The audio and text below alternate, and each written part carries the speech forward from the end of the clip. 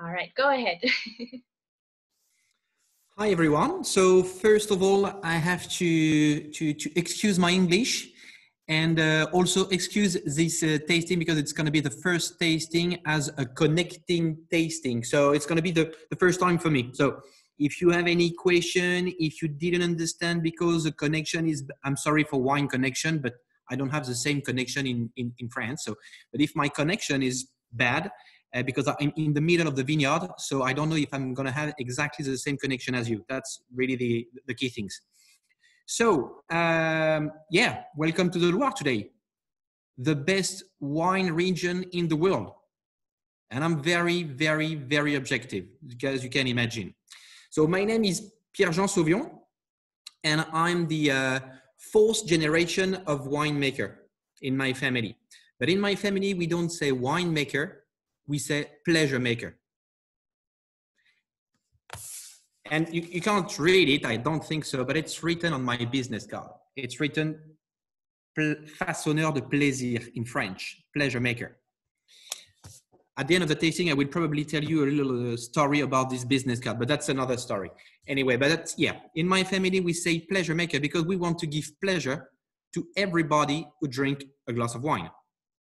Because obviously, wine is a lot of histories, it's a little bit of techniques, terroir, and so on, but it's something you want to share with someone. And that's pleasure. So that's really, for me, the key things about what we've done. So I'm the fourth generation. So the story started with my great-grandfather. And my great-grandfather used to be a pig negotiant. So he was selling pigs to retailers, shops, butchers, the whole supply chain. And when you are back to the late 20s, early 30s, and you are in the business, every deal needs to be done around a glass of wine. Even if you were selling cars, house, trees, bicycle, motorcycle, whatever, you close the deal, you check hands, and you drink a glass of wine. And my great-grandfather was drinking 7 glasses of wine, Loire, obviously, in order to sell 1 pig. And he was selling 20 pigs per day. So if you do the math, he was kind of a heavy drinker, I should say, a master in drinking Loire wine. So he decided to become a Loire wine specialist, and that's the reason why I'm the 4th generation. There is a 5th generation, and he's 10 and she's 8. They drink wine already. Don't tell my wife because she's going to kill me. But anyway, now I know I'm registered on YouTube, so I'm dead, almost dead now. But yeah, they drink wine already. You have to start earlier to have a good knowledge about wine. So that's kind of my drawback in the wine industry. And my little garden is the Loire region. So as an introduction, I told you that the best wine region was the Loire region. If somebody says it's not true, tell him some people from the Loire tell me it was the best one. And I'm going to call them after that. And I'm going to explain them after that. So I'm going to give you my numbers at the end. And whenever they want to call me, they could call me. And I would explain the exact same story. The Loire region. And it's going to be the first time for me. I'm going to share my screen. First time ever in my entire life.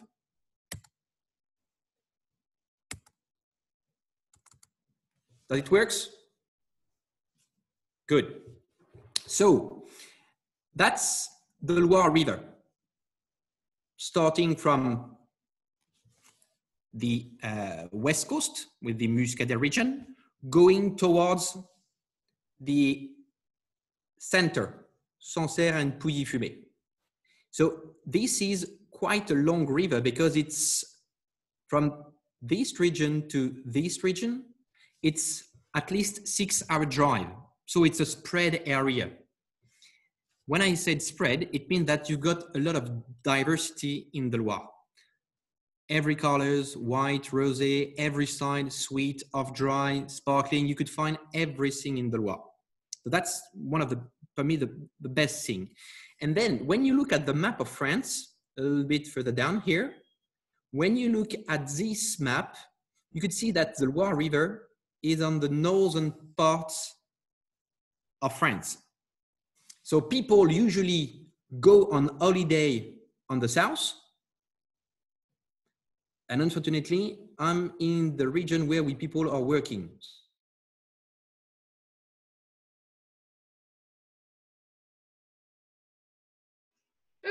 I think Pierre is slightly cut off audio. Hi, Pierre. Can you hear us?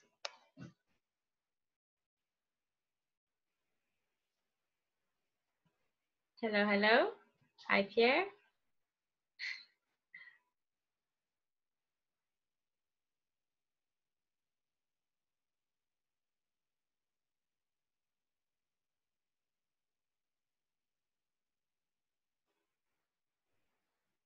Hello, everyone.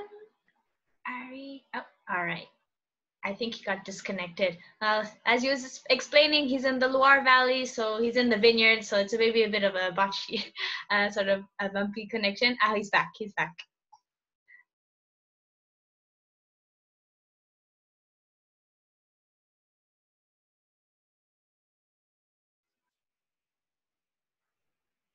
I think you're muted, Pierre-Jean.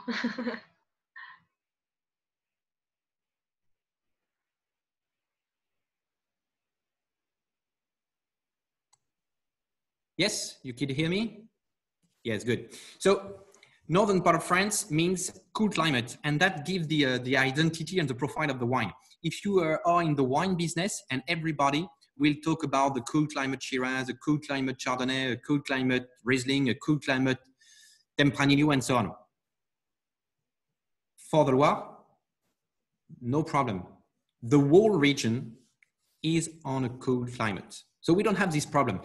You know, people are talking about global warming. Yeah, I have to say, yes, it's true. Yeah, there is a global warming. Weather is changing, definitely yes. But in the Loire, we still have this fresh air, would give to the wine this really, really unique character. So that's the first thing. The second thing is, in the Loire, we do have some really unique and specific grape variety, like Melon de Bourgogne in the Muscadet, kind of a unique because it's only growing in this region, in the Pays Nantais. We do have the Gros Lot, and we're going to talk about it a little bit more, a little bit later with the Rosé d'Anjou, Château de Montgueret. Gros Lot. We do have the Sauvignon Blanc, which is iconic in the Loire. And we do have the Chenin, which was born in the Loire River. So that's really the iconic grapes. And if you're talking about the red, you're talking about Gros Lot and Cabernet Franc.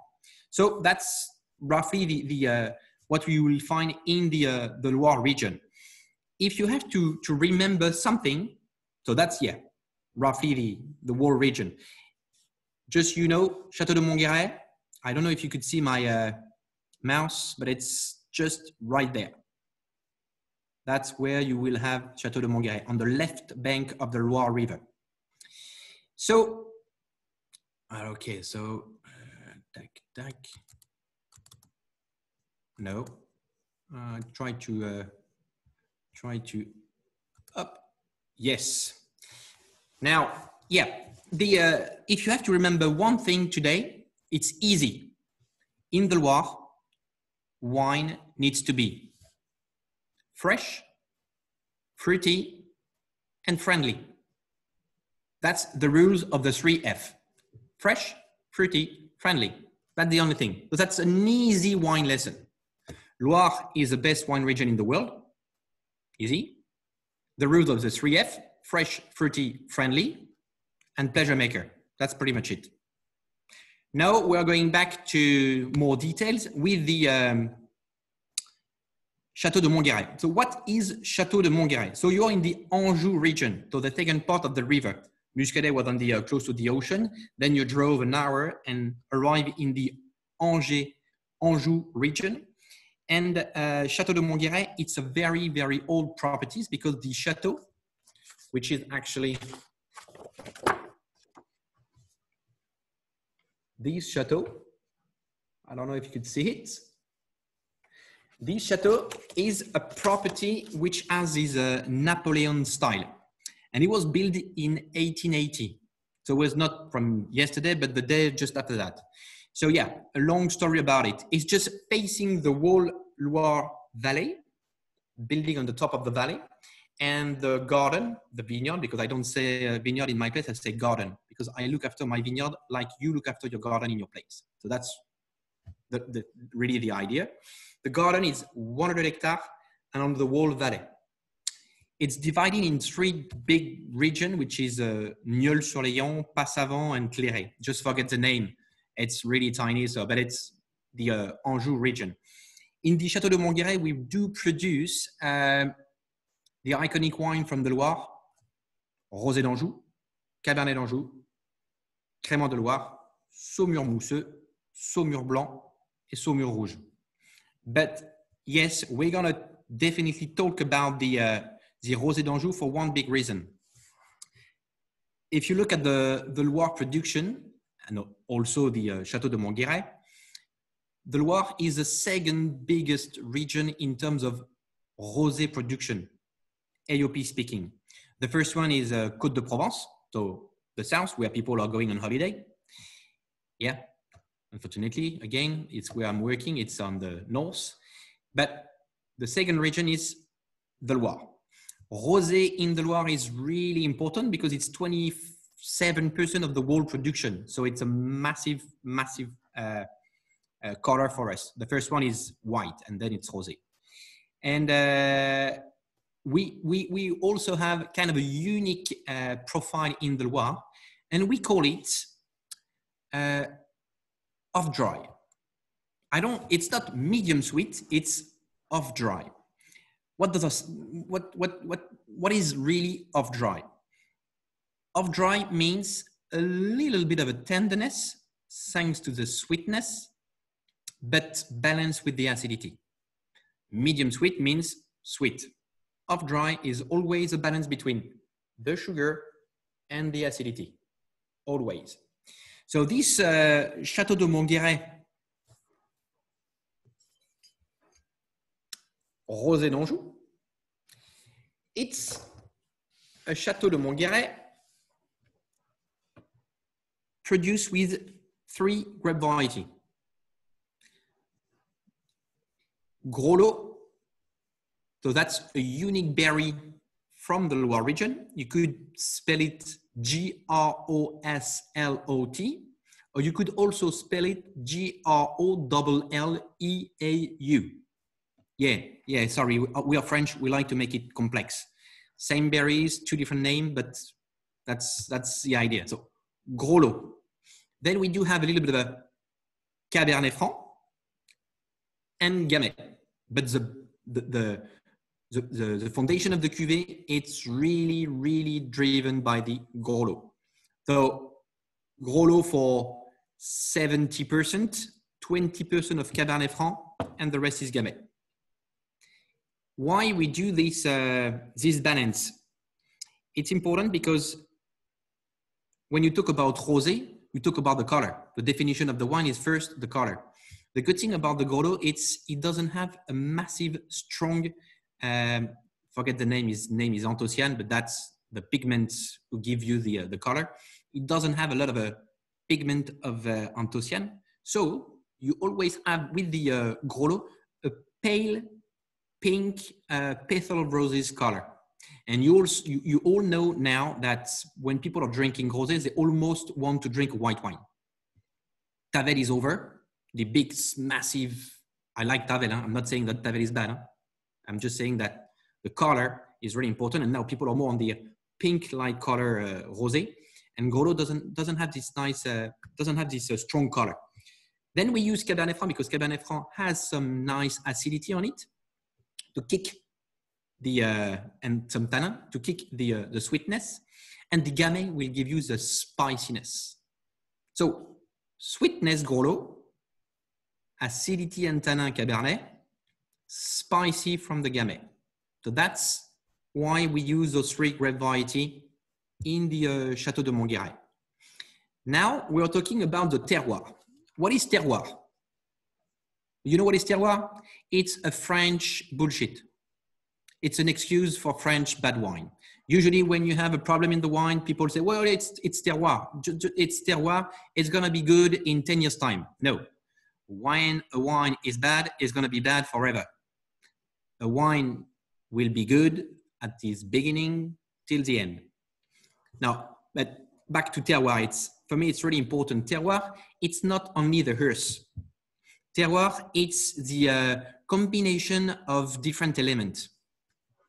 Obviously, grape variety, because without any grape variety, there is no wine. So the grape variety linked to the soil, and that's usually people are talking it's only soil, but it's part of the terroir. It's not only the soil. So grape variety, soil, weather, if it's sunny, dry, windy, wet, and so on. And someone, a winemaker, men, women, I don't care, but someone, because you always have somebody inside a bottle of glass, because you always have somebody who has an idea of what you want to do.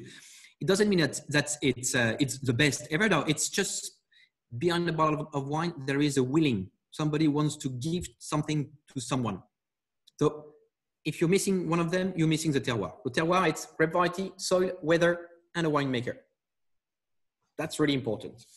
Soil speaking. What is the soil speaking? Soil, it's the other really important thing about the Loire and the Château de Montgueret. It's the chalk. You know what is chalk? This white earth. And chalk in the Loire, if you look at a billion years ago, all this wine region was overflowed, and every little shellfish and sediments just fell down and created our terroir, these chalk elements. And that's really important because the chalk is the regulation of the water. And to get the perfect maturation, the perfect way to get the brightness from the berries is regulation of water, because wine needs water, not too much, not too dry. You have to know that a winemaker is never happy. Yeah? It's always too warm, too windy, too dry, too wet, not enough sun, not enough. We never be happy, never. But that's reality. But chalk works like a sponge. So if it's raining, like it is today, like it's pouring water, a chalky soil will suck all the water.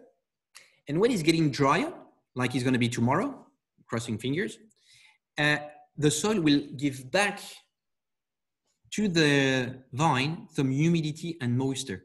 So thanks to that, you got a perfect water feeding regulation from the 1st of January till the 31st of December. And that helps the rules of the 3F. Again, fresh, fruity, and friendly.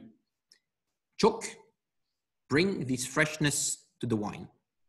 Northern part of France, freshness, and fruity, using the berry that we have as the fruit in the fruity character. We're not talking about the big body that 40.5% of alcohol, over oaky, no. We're talking about pleasure. We're talking about berries inside a glass. Because when I make a wine, what I want you to be, if you close your eyes, drinking the wine, I want you to bite the berry inside your glass. I want you to be with me when we pick the berries. This year, I would say we're going to start the gros lot if nothing happened. We'll probably start the sparkling wine on the 25th of August. And gros lot, probably we will start by mid-September, 3rd week of September. Yeah, there's a long time to go, but that's roughly the idea. So I want you to be with me, picking those berries and biting the fruits. The best definition of wine I have ever had in my entire life, it's my little one. She's 8. She drank wine and she said, because everybody wants to smell raspberries, strawberries, pineapple, fruits, leather, earthy, blah, blah, blah. A lot of things that somebody could not even feel, and I'm part of those people. And she said, oh, it smells like berries. And I say, yes. At the beginning, a bottle of wine, it's berries. We have to, don't forget this thing. A bottle of wine at the beginning is berries. So it smells like berries. And if you got those flavors in the berries, I want to bring those flavors inside the bottle. That's really the idea. So, Château de Montgueret, 100 hectares in the Anjou region, on a chalky character and a little bit of schist. Schist, it's like a slate soil. And that's good also because on a slate soil, the water could go through. So there is also this kind of a nice, perfect water feeding regulation, like the chalk. And the schisty soil will give you the minerality. What is minerality? You know what is minerality? Minerality, it's a kind of a difficult expression and sensation because everybody will, when you do a tasting, everybody will talk about 200,000 times of minerality, a lot of minerality, you can feel the minerality and okay. But at the end of the day, minerality means rocks. Do you have ever eat rocks? Do you have ever soak rocks? Do you have ever drink rocks? No, me neither. If you start, it's not to be a problem, but that's again another story. So what is minerality? It's really difficult, but one of the closest feeling to minerality is saltiness. When you have this feeling of saltiness, just draw it a little bit your palate and you have to taste. That's what we could define as a minerality. The other thing in terms of flavor, it's when you have those wet stone. That's those two things. But that's really, really difficult because strawberry, you could look at it, you could smell it, you could eat it. So you couldn't tell what is strawberry. But minerality, that's really difficult. So again, saltiness and this drying character at the aftertaste, that's really the thing for me, which is really important with minerality. So chalk, schist for minerality, gros lot, cabernet, gamay. So now we are in. Because at the end of the day, we speak too much and we never drink. So we have to drink. Thank you to everybody. I highly recommend you guys pour yourself a glass so that we can start tasting the wines and describing the wine with Pierre-Jean.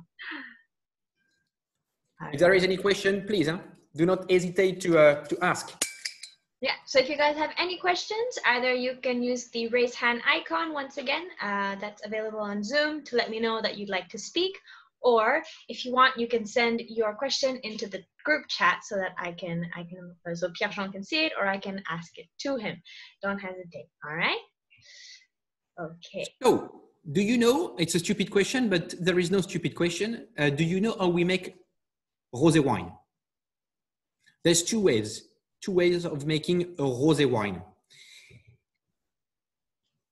First of all is we put all the berries inside the tanks. And as you know that the skin is red, but the pulp is white. So we have to make a maceration between the skin and the pulp to extract the flavors and to extract the color. So we do a maceration of berries inside the tanks. It's between overnight, 24 hours, 8 hours. It depends on the berries, vintage, and what you want to extract. A deep, massive rosé, light rosé, and again, the vintage. If you look at the vintage like a 2003, which was a really, really warm summer, the skin was already moving inside the pulp because there is a complete destruction of the element of the skin because it was really dry. If you look at the vintage 1997, 1992, 1994, 2007, those vintage are what we call a cool vintage. Those vintage, we need to make a longer maceration to get the same color. So vintage is really, every single vintage, it's a white page and we have to restart the story every year. That's why it's really interesting. And we never make our best vintage. So best vintage is the next one because we learned every vintage. So first of all, we put the berries inside the tanks. We do a maceration overnight and then we open the valve on the bottom of the tanks and we extract the juice which was macerated with the skin. Or the other thing we could do is, and we call it rosé de saignée, it's French, or we could do a direct press rosé. So we put the berries inside the press and we turn the press to get a little bit of a maceration and destruction of the skin. We press it and we've got a rosé. So usually we've got both of them on every single process, because as you can imagine, when you overnight the skin, you get a deeper color. But when you do a direct pressing, you get a lighter color. And it's always interesting to get inside the cellar all the different color, because then we blend those color together to goes to exactly what we want in terms of color. Because we can't make a decoloration. It's not possible in AOP wine. I can't do it. So we need to work with what nature gives us. So we usually use both of them. That's the first thing. So for Château de Montgueret, it's roughly 30% of skin contact in tanks and 70% direct from the press in terms of color.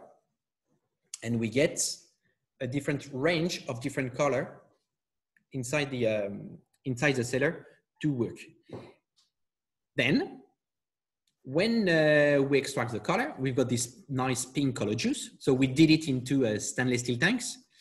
I always make my rosé in stainless steel tanks. I'm not using any oak for one big reason.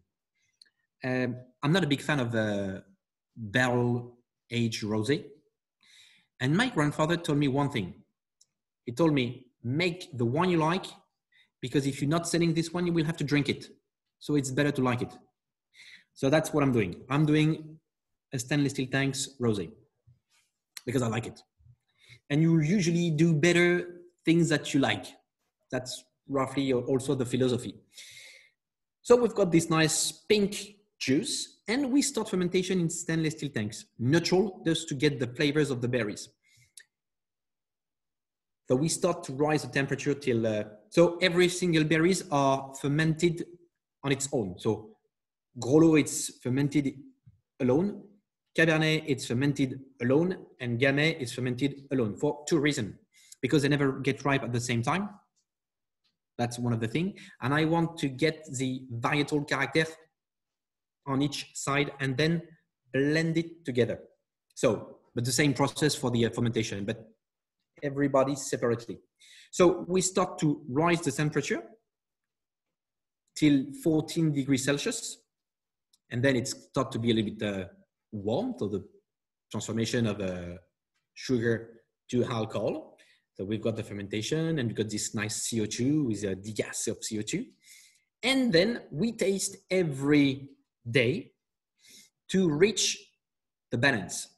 Because as I told you, this is not a medium sweet, it's enough dry rosé. It means that there is some residual sugar inside.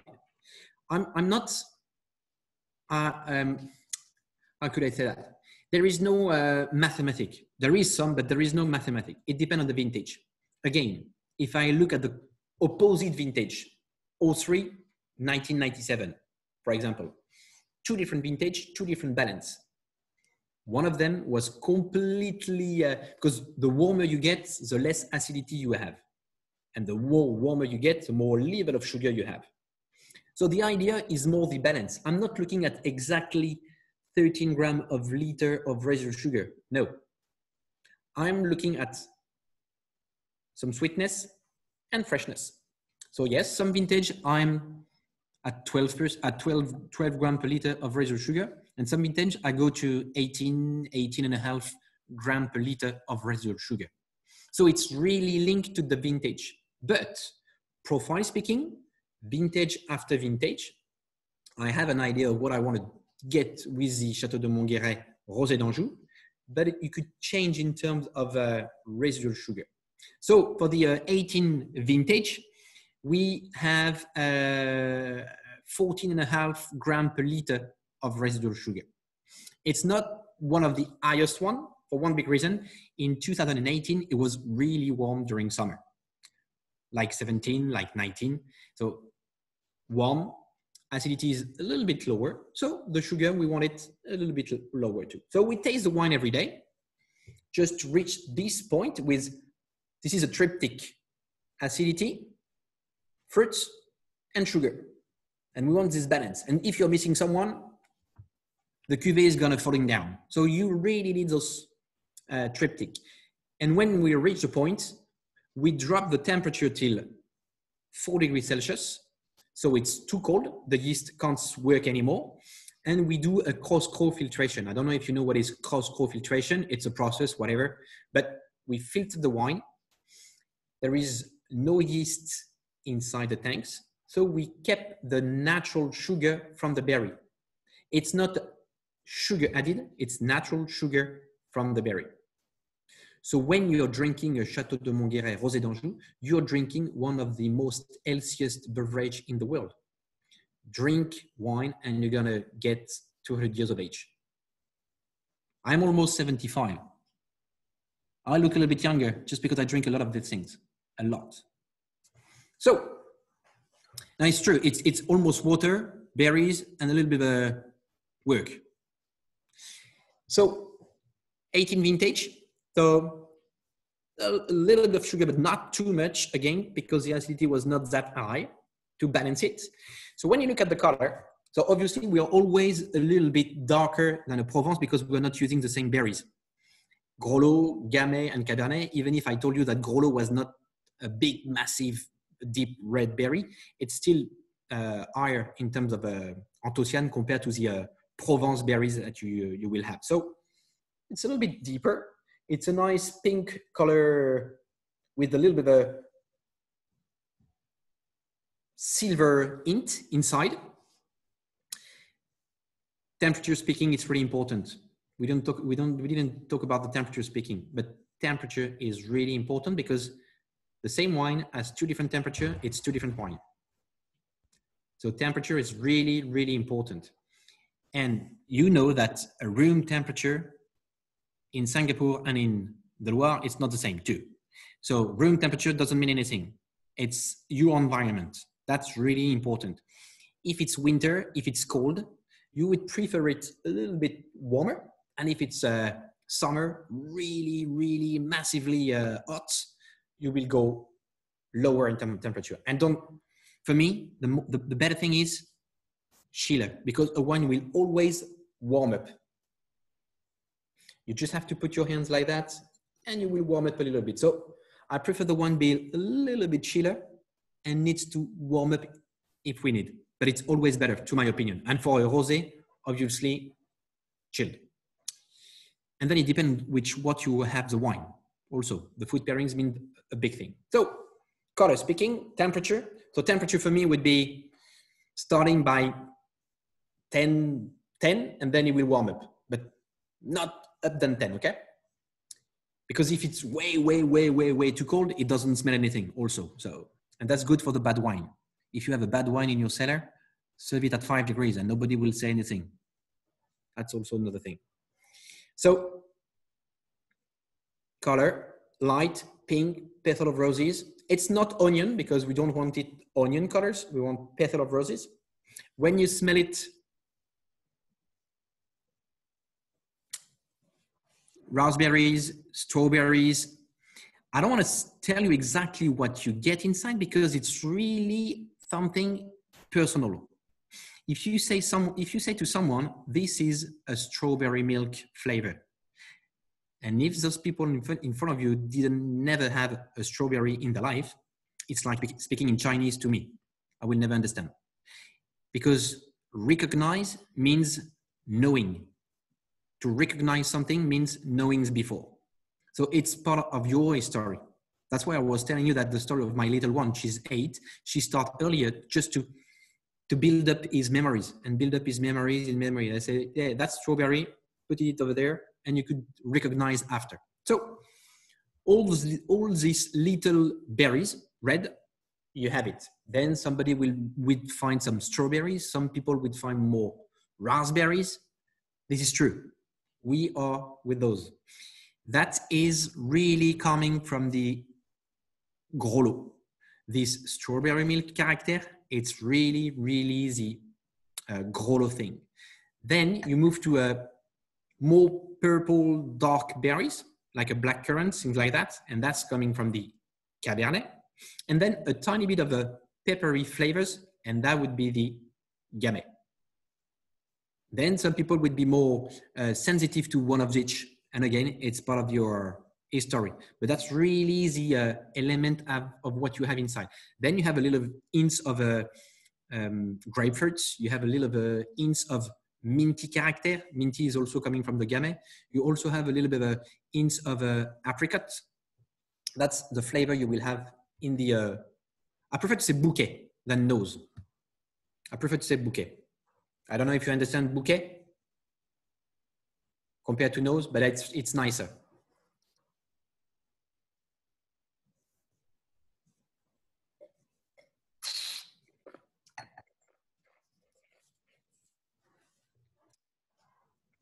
Then you drink it.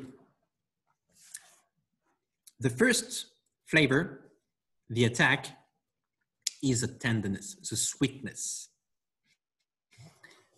But I don't want you to get this sweetness all along your palate. I want you to get this sweetness at the beginning when you just started to sip it.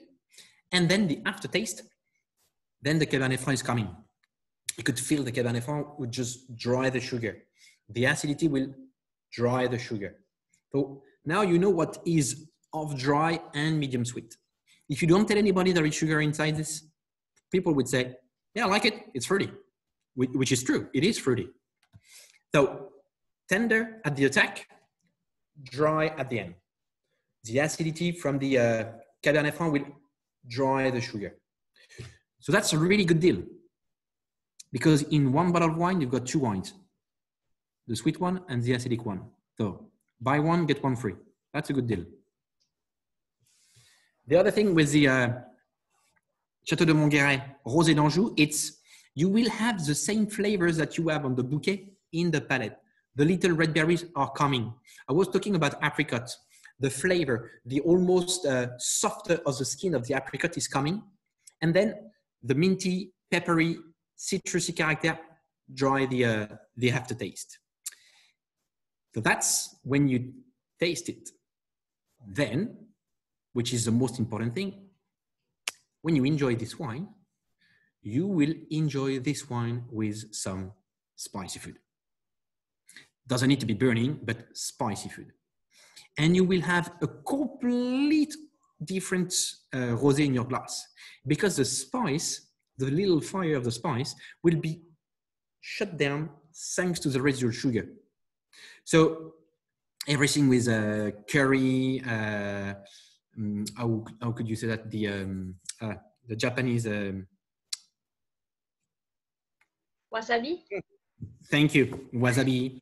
The boudin antillais, great with boudin antillais or charcuterie in French. Yeah, everything you have a little tiny spiciness on it, go for it. You do some shrimps, big lobsters grilled, put some pepper, salt, and you could undercover with coriander or spicy on it, like a bed of chorizo. So cooked a bed of chorizo, on top of it, you put your lobsters and you have a rosé d'Anjou. And you have the texture of the lobsters and then the spiciness of the chorizo will just go through the texture of the lobsters and give you this little spiciness. Goes perfectly with the rosé d'Anjou. You could do also some salads, like a regular chicken Caesar salad. Go perfectly with that because it's summer, fresh. It's still fresh and the acidity is still there. And if you go to sweetness, if you wanted to get a little bit of sweetness, I would say dessert, okay, but with acidity. Not sweet plus sweet, because sweet plus sweet is boring. So you already have the sweetness with the rosé. Bring some fruit salad with a citrusy on it or things like that. Un granité de fruits rouges. So you put your strawberries and raspberries and you put it in your congélateur. In your freezer. You can put it in your freezer. I'm losing my English. That's really bad. I really need to stop the COVID and go back to international. Anyway, so you put it in the freezer and then you defrost it and you put it in a blender just to get the granité. So it's going to be a granité with the texture of the ice, but also the flavor. Put it on your plate. Citrusy on it, lemony character, citrusy, 4 leaves of mint. You have a perfect dessert when it's warm. a glass of Rosé d'Anjou with that. Great. Or you could also have some crackers. A nice crackers like that, perfect, as an aperitif. So that's roughly the Château de Montgueret Rosé d'Anjou, and that's what I'm doing when I'm not with you with my computer in the wine tasting connection with Singapore.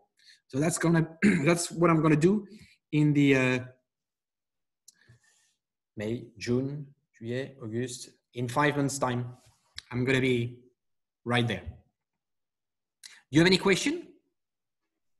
Oh, thank you, Pierre, for all those Pierre-Jean, for those informations. I do have a question from someone in the chat who sent to me. So Fran would like to know, is the proportion of Gros Lot, Cabernet Franc, Gamay quite consistent every year?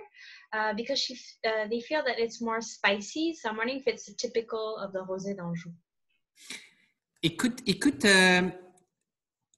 The big thing is usually driven by Gros Lot for the fundamental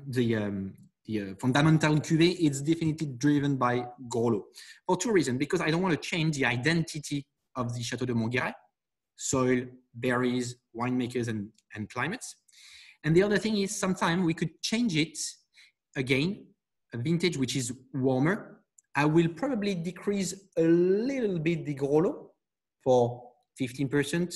So go back to 55, 60, something like that, and increase a little bit the Cabernet to bring some acidity, because I'm going to have a rosé which is lower in general in terms of acidity. So if I bring more Cabernet in the blend, I will go up a tiny bit in the acidity. So that's really the things with the balance with sweetness and acidity.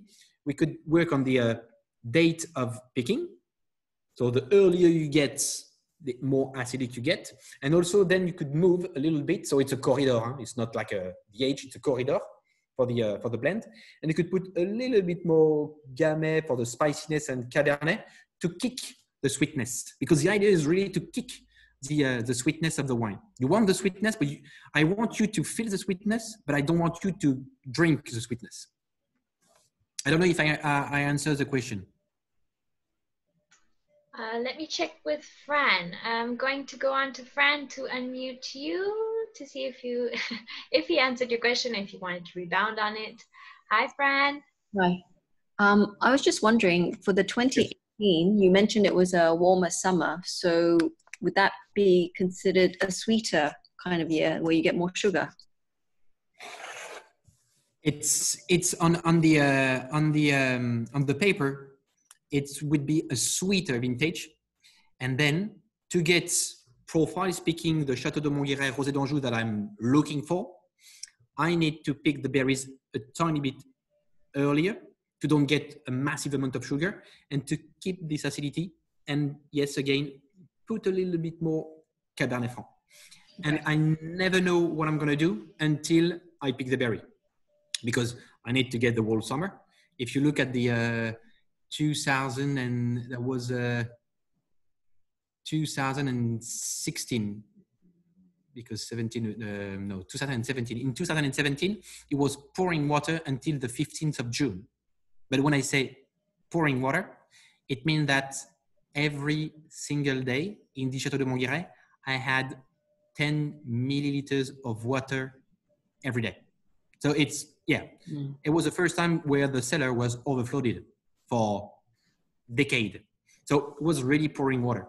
And then it turns to the early July, like it was the 6th of July. And it was one of the most drying summer that we get.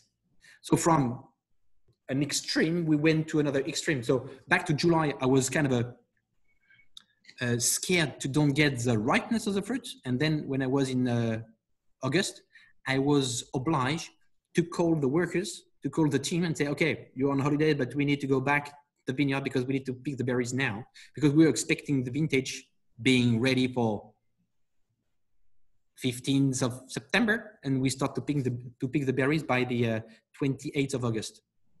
So Until we get the berries, we never know. So yes, 18 was a warmer vintage, and I try to manage Mother Nature, which I can't because Mother Nature is my only boss, because she tells me when I have to work, when I have to swim, when I have to drink, what I'm going to drink, if I'm going to be on a terrace, and what kind of food.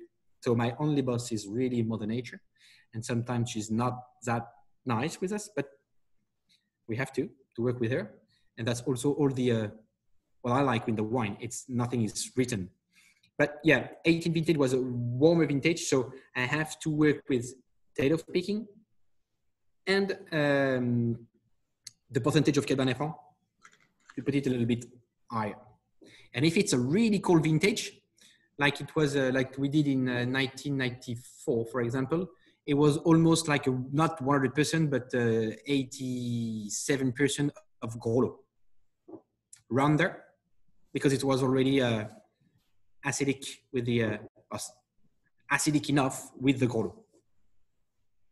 Thank you. And so, And can I also ask, like, how quickly should one be drinking this? Do you drink this within 2 years of the release, or you know, obviously it's not for aging? No, I don't. It's a question. It's a difficult. It's not a difficult question. It's an easy question, and there is many different answers to that. You do definitely have the 2 years without any problem to drink it. The big thing is where it has been stored. That's really the key things. And everybody, it's funny, but everybody told me that, yeah, but we don't have any cellars. And I said, I don't care. Well, I don't need a cellars. I need controlled temperature. So I prefer you to put your wine in your bedroom, because your bedroom is probably one of the best conditioning temperature in your house, because it's 20, but it's 20 from the 1st of January till the 31st of December. And it's way better to get 20 all year long than having an average of 13, moving from 5 going to 40. And people sometimes put their wine in the garage, and on average, temperature is fine, but it goes to 40 and go to 5. So storage is the key things, really, really important, because you could cook the wine in 6 months. So storage. And then avoid the light. If you could avoid the light, because light will kill also your wine. When I say avoid the light, I mean, you know, it doesn't matter if it's on a table for a year, for 2 hours, okay? It's not a big deal, but avoid the light. And then if you get it, in 2 years' time, the wine will be perfect without any problem. And then if you get more and more and more aging, and then you will change, and you will be losing the red berries and moving toward these honey, queens, overripe fruits, like a dry apricot and things like that. So it's going to be another wine and another food pairings too. Okay, thank you. Thank you very much, friend, for that question. And thank you, Pierre-Jean, for the very complete answer, especially regarding different vintages. It's definitely a hard job, interesting job for a winemaker to always see how you can rearrange the quantities in the wine. Let me see if anybody else has any questions regarding it, or if they want to comment maybe on the wine. I'm going to go over and see Mrs. Nancy. All right, Miss Nancy, I'm going to unmute you. If you just have a question or just some feedback, if you enjoyed the wine, let him know. I enjoyed it very much, as did my husband. He's not usually a rosé drinker. Can you hear me? A little, yep. Not, yeah, okay, yeah. We enjoyed it very much. My husband and I both. It was way drier than I expected for a rosé. And my husband doesn't usually drink a rosé or a white wine, but he was happy with it. He's back to work now. Thank you very much. You make my day. Even if it's pouring water, you really make my day. And that was a definition of pleasure maker. If I gave you a little bit of pleasure today, I'm happy. I'm the happiest man in the world. So thank you very much.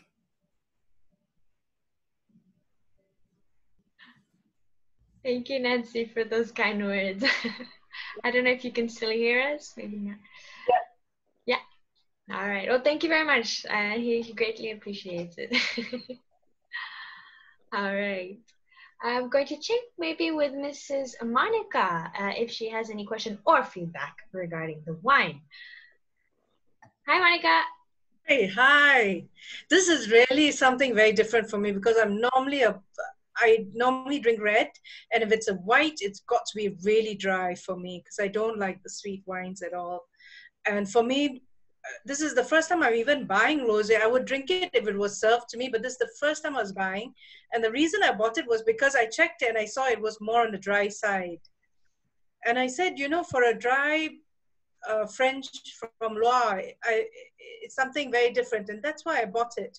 And I'm so happy. I'm so happy I did because the minute I bought it, I opened the bottle. I got it like within a few hours. I opened the bottle, and I chilled it, and I opened it, and I quickly told all my friends this is a good bottle, and immediately it was sold out. So everybody's waiting for you to stock up a little bit more so that they can buy, you know. But it's really something I was really surprised. Thank you. This is something and because of our weather, it's getting hot. It is so refreshing to have something like this. Thank you very much.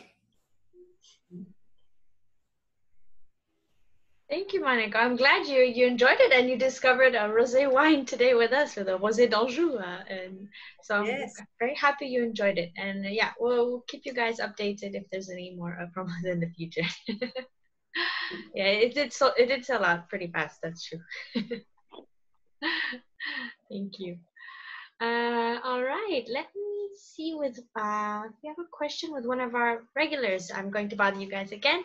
I'm going to check with Giovan, if you don't mind, if he has any questions or feedback or just general information. Oh.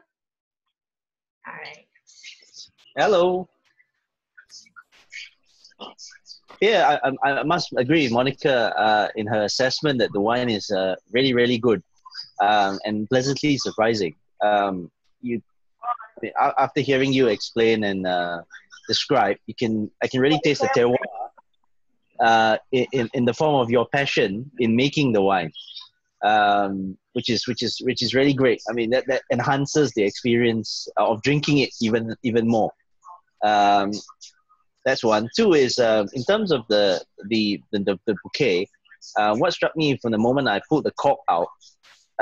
Was this very perfumed, very light scented notes coming out from the bottle itself. Never mind pouring it into the glass, just from the bottle itself, which is quite rare for rosé, at least in our experience. And that was quite surprising. So it's quite a treat for the nose as well as for the taste. Because what we usually find with dry rosés is it's quite nice, quite pleasant as a summer drink, but it leaves the mouth very dry, and then you always have to find water to sort of quench the thirst, and that defeats the purpose of drinking a cold wine on a summer's day. You just want one beverage to do it all and to make you happy. So I think this, as you can see, Marie is enjoying herself. We both like this very much. So well done. Thank you. Thank you. Thank you very much. Thank you, Joanne, for those really nice comments regarding the wine. It's definitely a very nice wine to enjoy. I have another question actually from Mrs. Fran, who would like to know why is the Loire region less affected by climate change compared to Germany? And do you have any comments on that? No, we are definitely affected by the global warming. What really affects the Loire region is, as I told you, is it's getting warmer. And people say that there is no problem. Yeah, there is, I can tell, not politically speaking, but I can tell when I look at what happened in the vineyards, it definitely changed. The idea is what affects the Loire is not really a question of profile, because we were at the limit north in terms of wine production. the thing is, what really changed is for the red. And red, it's a tiny production in terms of the Loire, and it's mainly driven by the domestic market. But for the red, it definitely changed a lot in terms of consistency.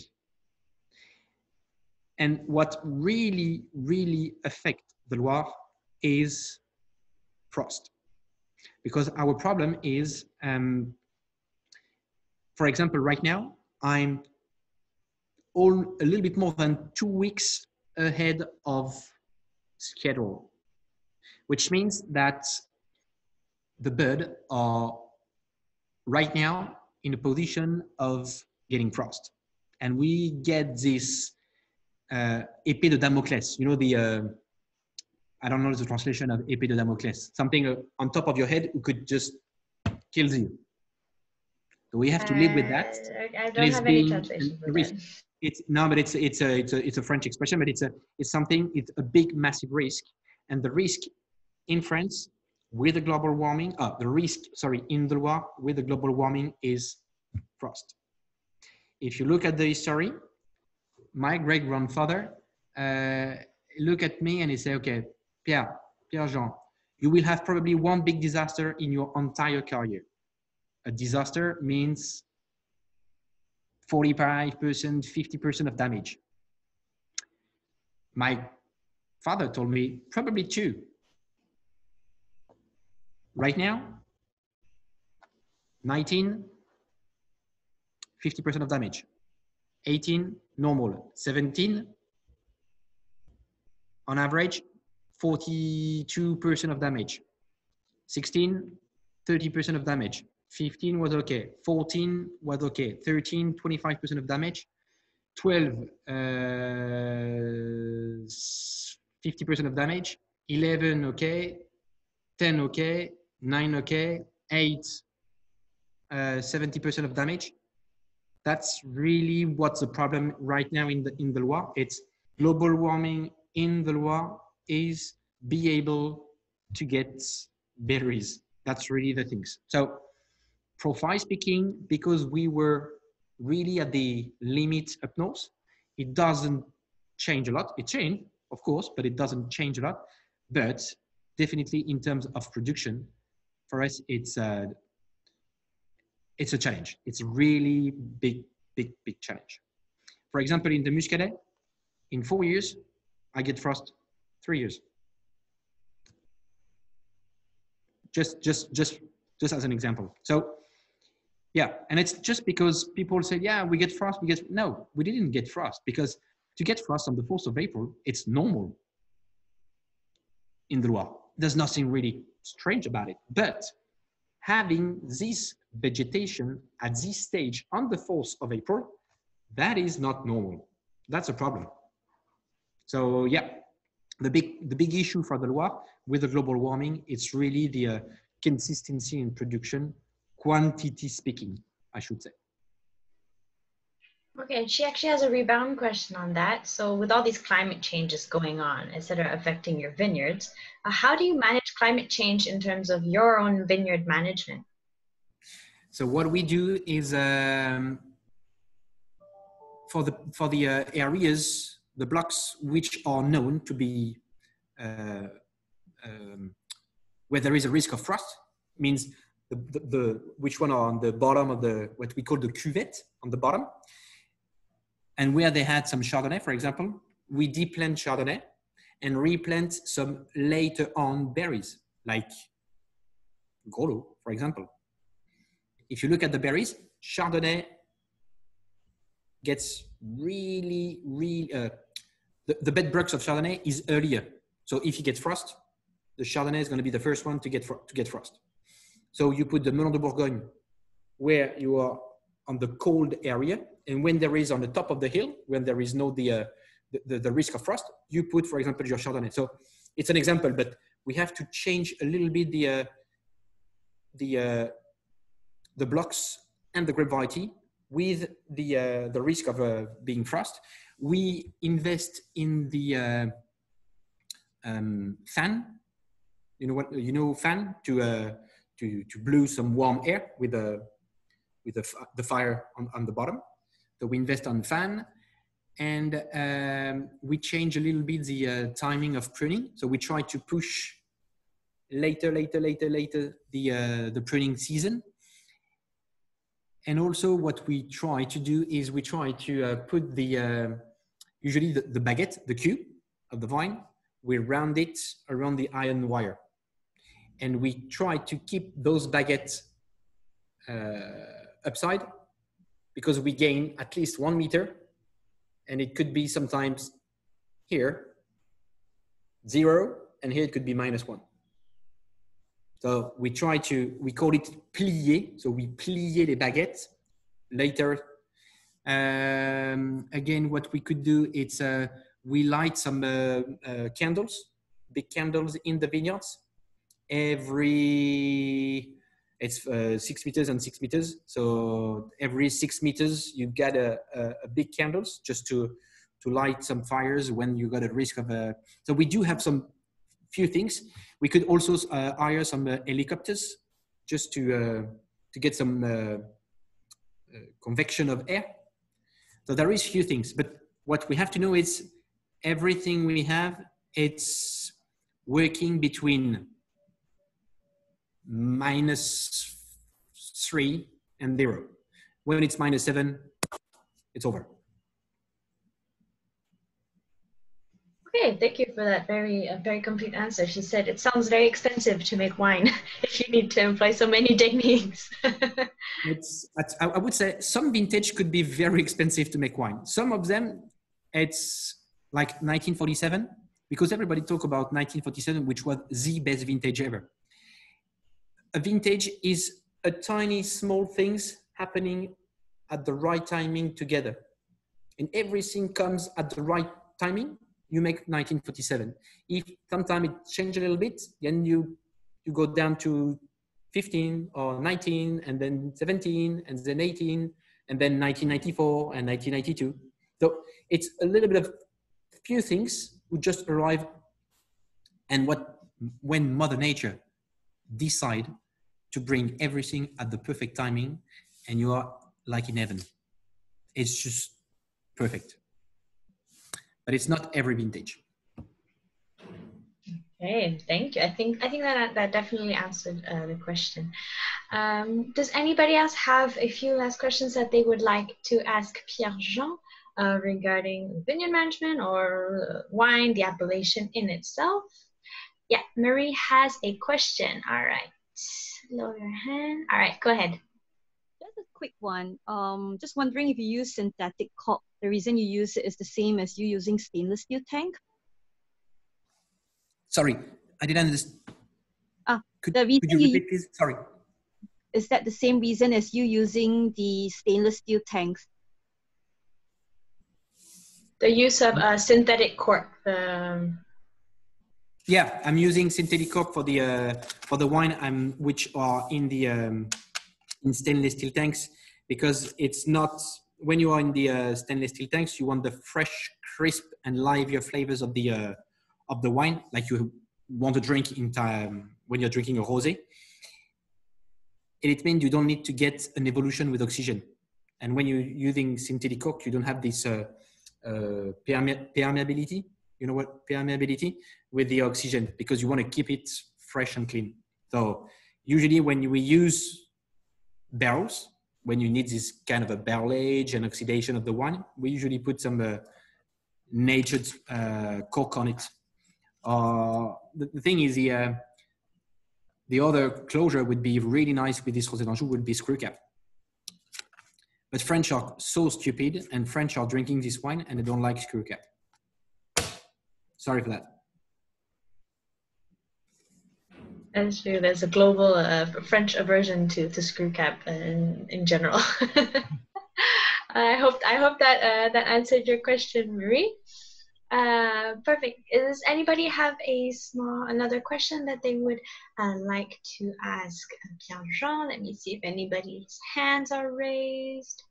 Not just yet. Any more in the comments? Okay, so if anybody's still thinking of a question, I have a question for you.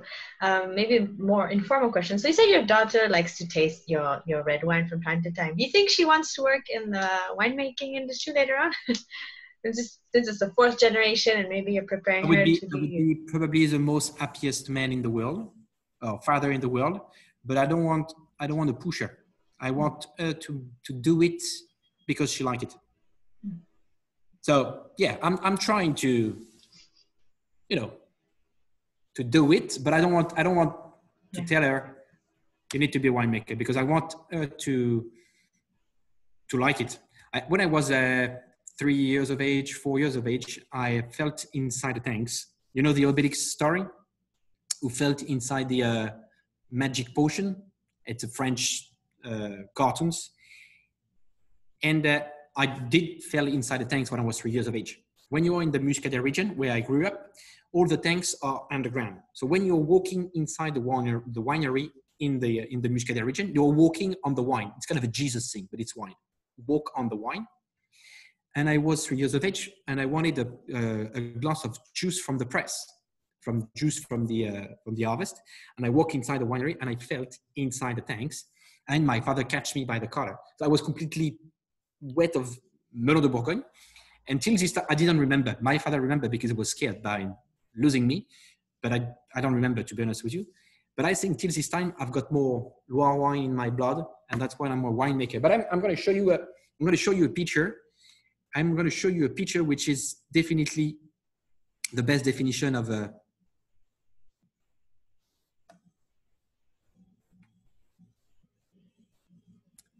That's my little one. And that's the older one.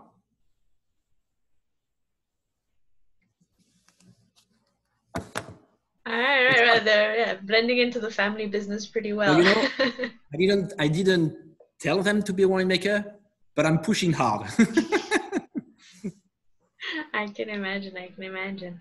Because not everybody actually starts off in winemaking. We've had some winemakers on here who came from winemaking families, but then they decide to do something else. But 10 years later, they're like, actually, I want to work in wine. So it's always really interesting to see how people end up in the winemaking industry.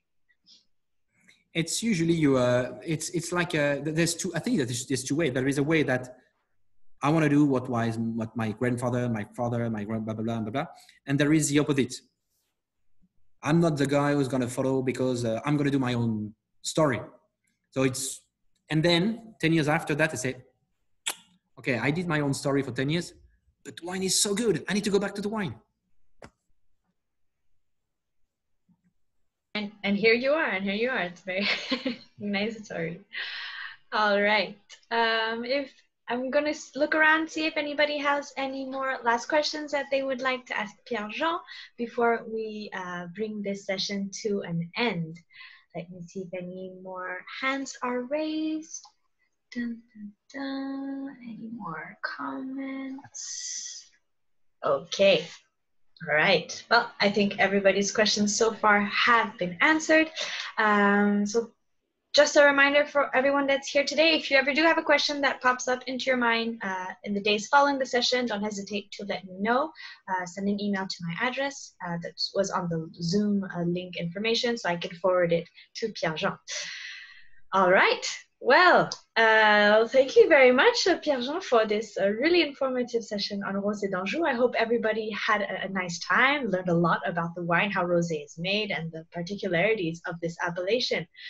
Just before I pass you the mic, I just want to check if everybody, I try to do this every time, if we can take a small screenshot with everyone with their wine glasses raised and full of wine, if you still have wine, unless some people have already reached the end of the bottle, but hopefully. All right. I do have it. Perfect. Okay, I'm gonna go into group mode. All right, if you don't want to be on camera, no problem. I'm going to take the screenshot now, okay? Everybody, got your glasses ready? Okay, 1, 2, and 3. Rosé d'Anjou. Okay, I got it. Oh, thank you very much. Thank you very much. I hope you enjoyed the tasting. Whenever you come to France, if you've got the chance to come to France, please come to my place, and I would be very, very happy to host you and do a tour and a visit and so on. So please come to my land of happiness. Thank you very much, Pierre-Jean. All right, if you guys ever are in the region, don't hesitate to go and say hi. All right, well, on that note, I thank you all for being here tonight, and I wish you guys all a wonderful evening. Enjoy the rest of the bottle with alone or with friends, with food or without. And I'll see you guys all next time for our next live masterclass. All right, okay. I'm gonna. Thank you, Pierre-Jean. Bye-bye. Thank you. Thank you.